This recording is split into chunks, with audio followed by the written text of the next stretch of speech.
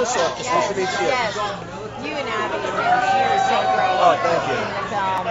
Talk about being part of the modern team to be part of this film. Yeah, I mean, that was really great. I mean, I'm such a huge fan of Abby's.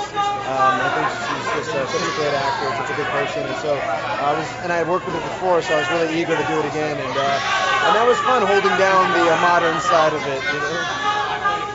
Talk about the unusual point of view of this love story, really being from Wallace and Wally's point of view.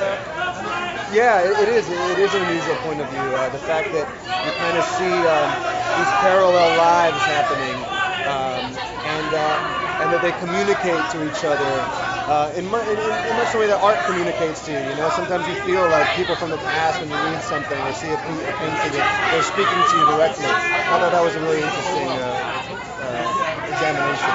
Just lastly, because they want you for a picture, talk about Madonna and what she brought to the film. She was great. She brought an intense amount of energy and knowledge. I mean, she has such an incredible aesthetic, really great taste. It was really intense and wonderful. Well, enjoy the film. Thank you very much, Julia. Thanks.